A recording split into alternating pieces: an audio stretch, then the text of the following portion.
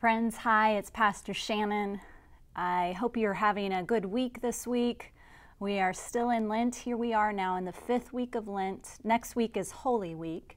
And so behind you, you can see here in the fellowship hall are signs of the Stations of the Cross exhibit that we will be opening for you next week, Holy Week, Monday through Thursday, 10 a.m. to 2 p.m.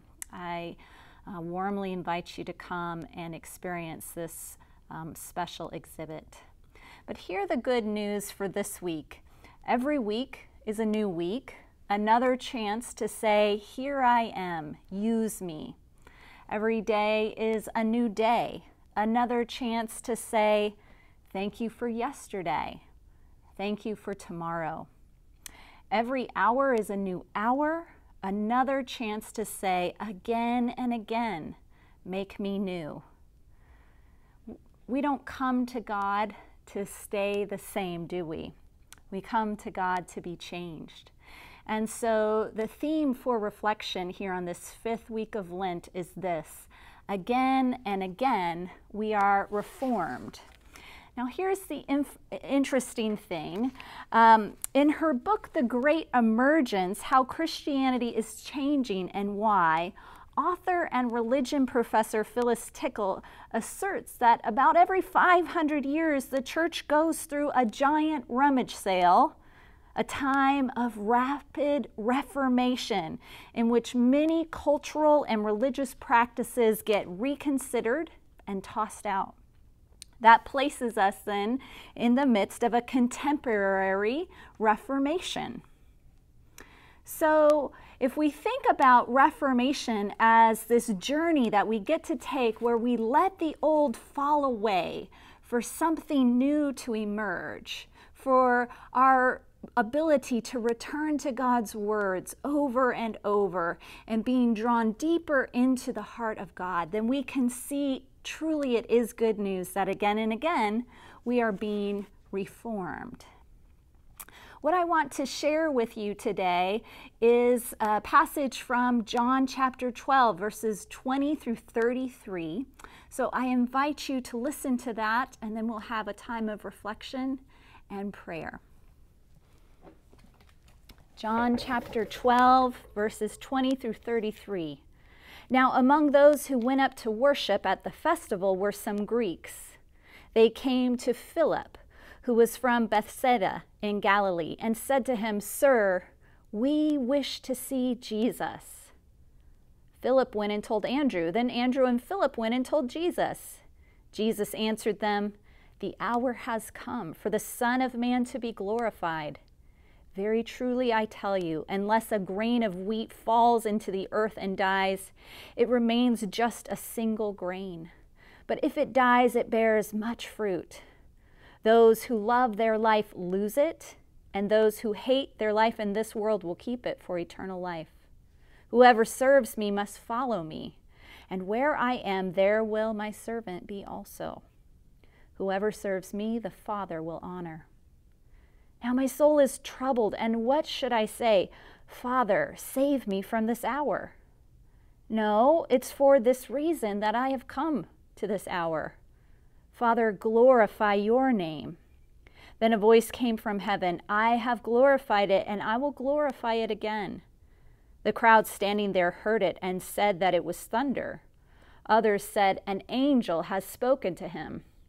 Jesus answered, This voice has come for your sake, not for mine. Now is the judgment of this world. Now the ruler of this world will be driven out. And I, when I am lifted up from the earth, will draw all people to myself.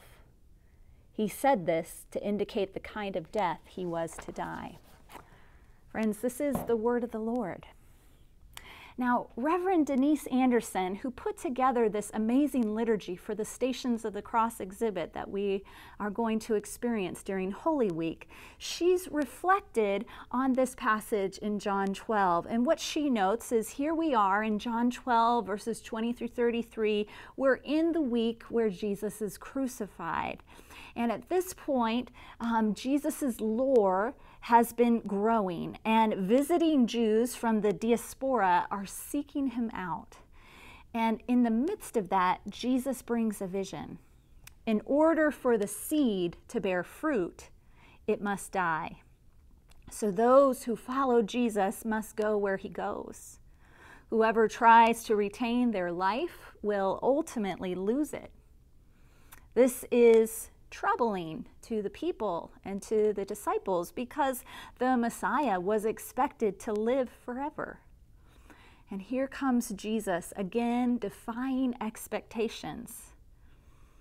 But for those who were worried, there's also this voice from heaven confirming Jesus' identity. This passage also reflects this notion. Change, even when welcomed, means death.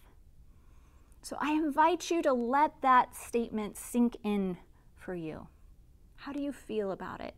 Change, even when welcomed, means death. I wonder if there are certain memories or events that it recalls for you. I wonder if you can think of healthy ways to navigate change. Sometimes there's ways to think about the pain that we experience, and there's dirty pain and there's clean pain. And that's very deeply related to this notion of healthy ways to navigate change. Clean pain, healthy ways to navigate change. So I invite you right now to take a sheet of paper and quickly make a list of everything that you can think of that either creates or maintains the status quo. Maybe this is the status quo of the church or the local community, society, your family. Name anything that comes to mind. Then on a separate sheet of paper, make a list of things that disrupt or dismantle the status quo. Similarly, just name anything that comes to your mind. Once you've done this, you've got your two different lists, take an inventory of what you've written down on both those sheets of paper. And as you inventory what you've written down, I invite you to consider, where is the Spirit at work? Where do you see Reformation in action? And how might you be able to get in on it? So hear and receive this closing benediction. As you go in your week this week, may your mouth speak of God's goodness. May your arms hold those in need. May your feet walk toward justice. May your heart trust its worth. May your soul dance in God's grace. And may this be your rhythm again and again and again until God's promised day. In the name of the lover, the beloved, and love itself, go with courage, go with heart, go in peace. Amen.